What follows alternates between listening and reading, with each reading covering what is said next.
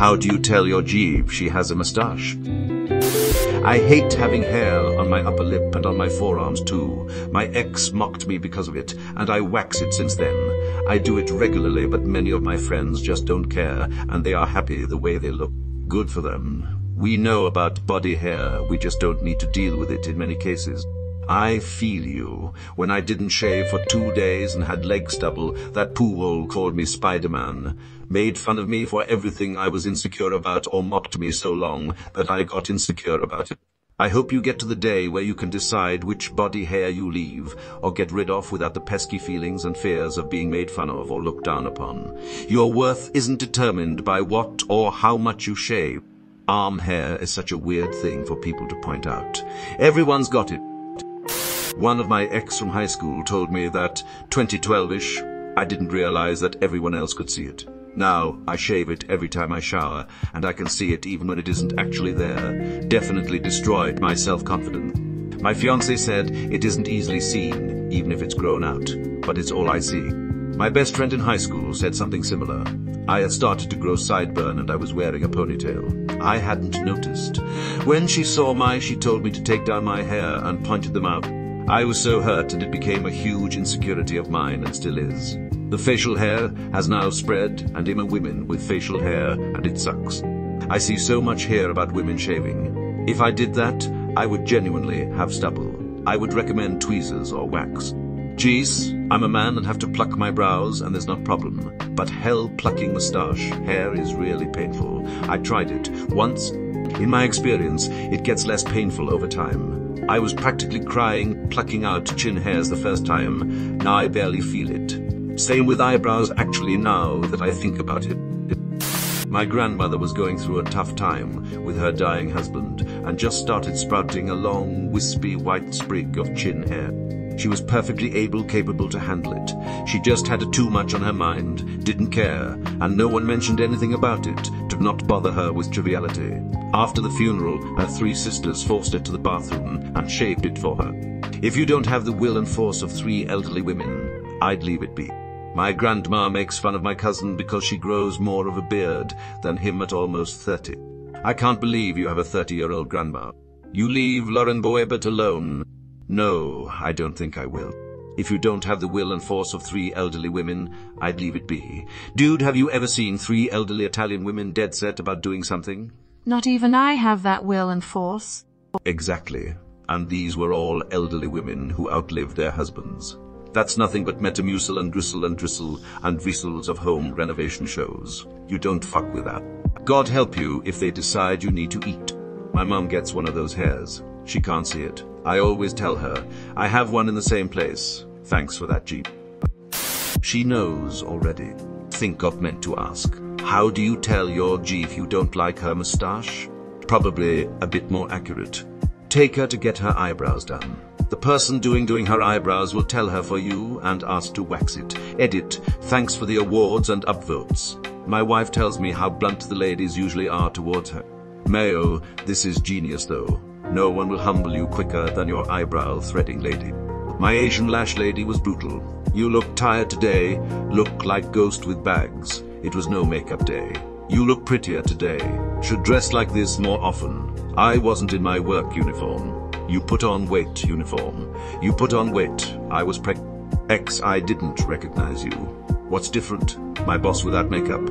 Then again, I think it's just Asians, considering my endocrinologist told me one day, you look like you lost weight. No more gobble gobble, while she tapped my neck. Bodily imperfections sure seem to be less of a taboo in some East Asian cultures. Many years ago, on a bus in rural China, some old lady managed to convey in gestures that I was fat. I in turn managed to convey in gestures that she had bad teeth.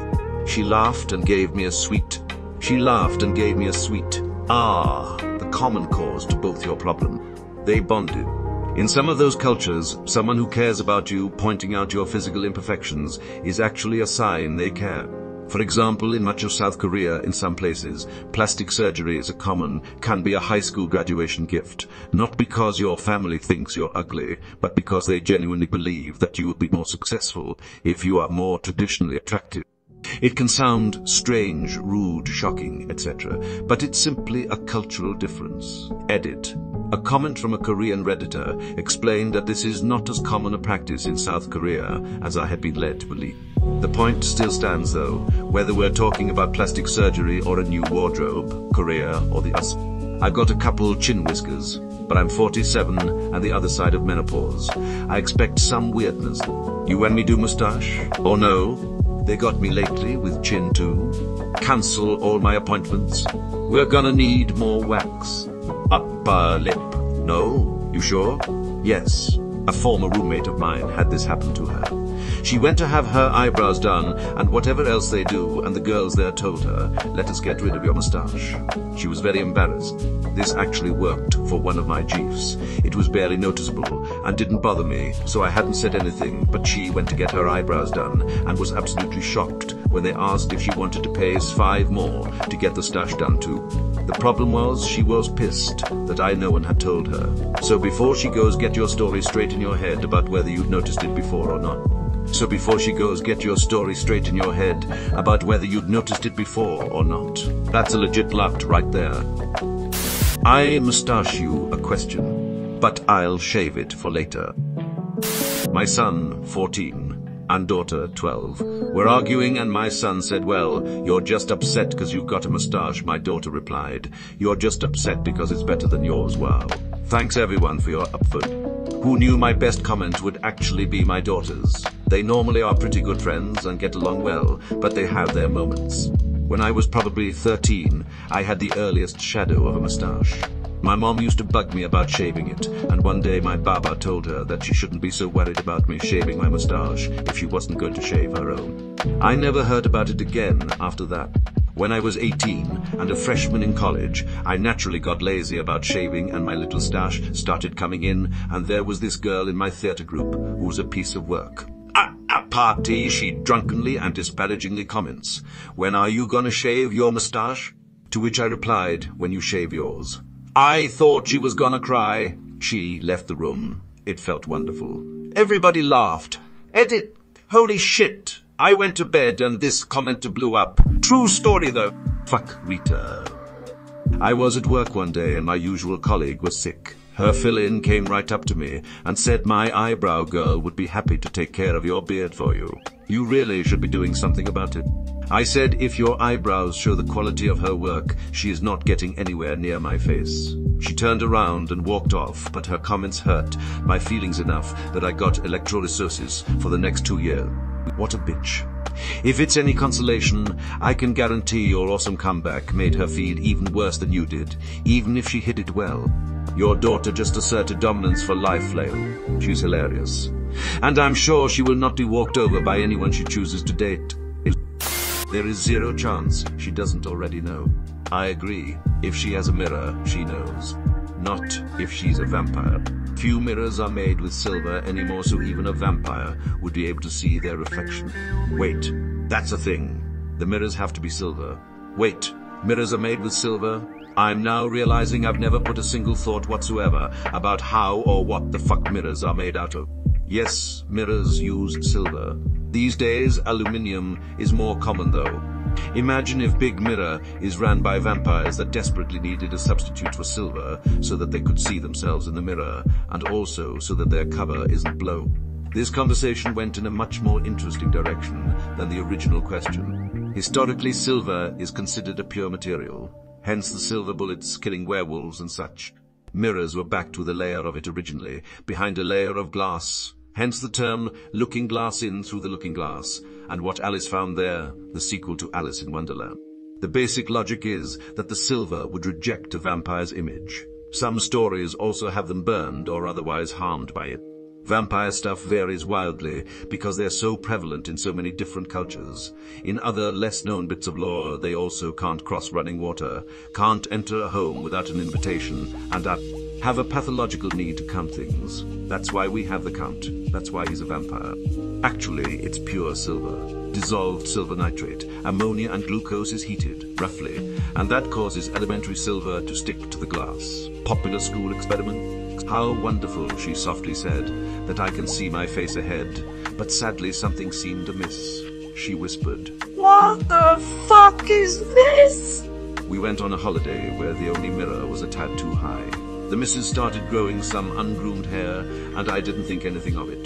Didn't say anything of it, didn't say anything.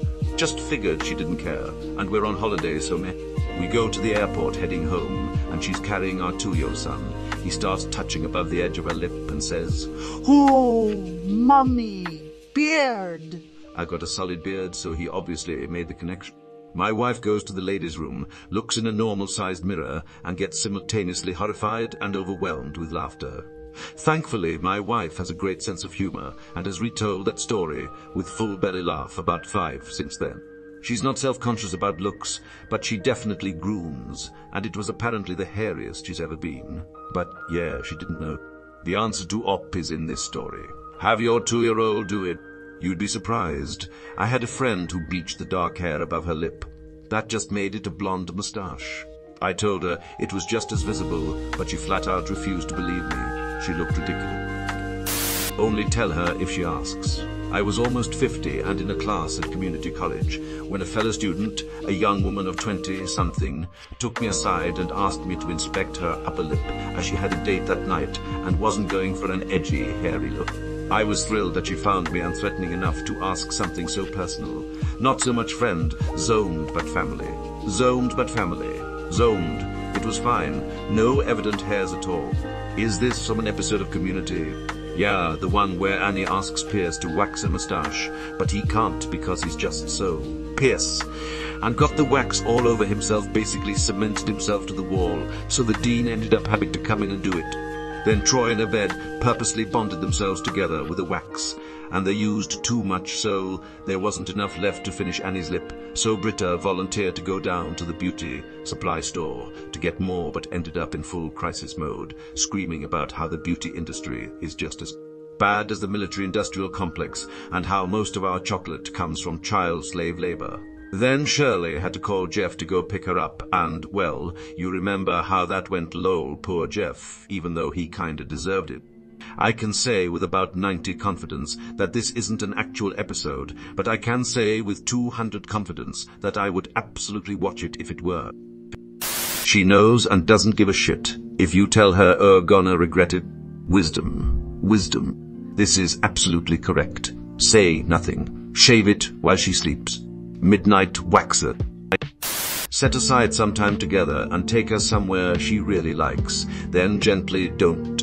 You might be smelly, but you are also smart. Maybe he's smart because he's smelly.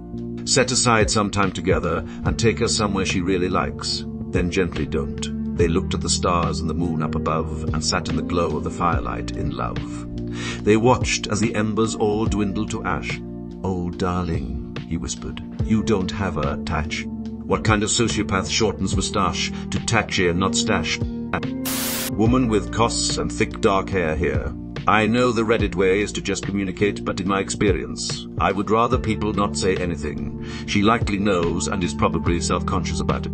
After being made fun of for it while growing up in places such as school or work, as an adult I spent near Vivek to get laser hair removal, and thanks to pause my hormones constantly fluctuate, leading to the regrowth of hair. Thankfully, I have the lifetime package and a spouse I've been able to joke about being able to grow a better moustache. But many women don't have either luxury, so leave her be. She'll carry your comments with her forever. I've got this health condition as well. It makes me feel as if my body isn't mine.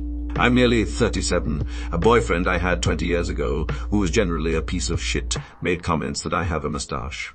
I have fine, fair upper lip hair, and really am not bothered by it at all. I still remember his dickhead comments occasionally, though like a toxic little worm in my head. My son, 35, actually told this to his new bride. Big mistake. Huge. Now she goes for laser hair removal, and he's paying for it. Sounds like a win to me. It's wild how the toxic little comments can stick with you. One ragged on me about my blonde lip hairs because he could see them in the sunlight. Waxed for ages even after we weren't together. Wasn't until recently, getting melasma discoloration, that I finally put the blonde hairs into perspective. Had another ex make comments about how I spit after I brushed my teeth because it wasn't feminine. Stuck with me for years. It's normal for women to have mustaches, seriously, and she undoubtedly knows it's there. Telling her she has a mustache would be like telling her she has leg hair. How do you tell your girlfriend she has leg hair? Hi baby, I'll girl you a question. Give her a small pocket mirror as a gift, but replace the mirror with a picture of Yosemite Sam. Works every time. She already knows. Either she's okay with it and will resent you mentioning it, or she's embarrassed and will hate that you mentioned it. Either way, you lose. Hey, you got some shit on your face. Here, that's just my face. After seeing a ton of these comments and going with I asked my girlfriend if she would want me to tell her if she had one. I figured the answer was yes, but it was 100 and size told me to shave. Yeah, holy shit, how is everyone on this thread so fragile? A normal response would be, yeah, I know, can't, don't want to shave it right now, or thanks for telling me, I didn't realize. Either way, you move on. It's not that deep. If it's a health condition, the boyfriend should probably know about it anyway, so I doubt it's that. I absolutely hate when people aren't direct with things. If you need something from me, just say it. Even if it's awkward, I'd rather save time than have to go off subtle hints or building tension. Yeah, people in this thread are so concerned about the idealized form of love them, as they are to the point of absurdity. If I, for example, had my nose hairs sticking out my nostrils, I would appreciate my Jeff pointing that out to me so that I could take care of it. Are people so fragile here that something as small as pointing out a missed spot in grooming would destroy them? This comment section, at least as far as I read, which was pretty deep into the thread, is so obnoxious and self-serving. Everyone sitting high and mighty telling Op that no matter what, it is forbidden to discuss their partner's look. Of course she knows, and may well be self-conscious about it, or may not give a fuck, who knows. But to shame Op into never being vocal to his partner is such shitbag advice. I've had GFs tell me many times after a shave or trim that my beard moustache is prickly or sharp or rough. It was unpleasant and they vocalized it. How is that a one-way street? Sorry, pushbroom, but your pointy lip hairs are causing me discomfort when we kiss. There are plenty of tactful and respectful ways to broach a subject like that with yourself. If you love each other, you should have an avenue to discuss such things. How is it any different than asking your so to shave down there, if that's what you like? Tell, does do you like? Never shame and so about anything, but conversations can still be had. I agree. They're your partner. Body hair shouldn't be taboo. My partner told me your armpit hair is long, and I said, yeah, often in the winter. I don't feel like shaving it for a couple weeks. And he said, okay, got it for me. It's really important to talk about it. Discuss your girlfriend's moustache. Why not? She knows. If you don't like it, get a girlfriend that includes upper lip hair removal in her routine. It's totally normal. Women have just been shamed into being as hairless as possible when it doesn't involve scalp, lashes, and brow. Disagree. A man can say to a woman that he doesn't like her moustache, just like a woman can say to a man that she doesn't like his moustache. You simply ask her, did you know you're dating a complete dumbass? And then you move on.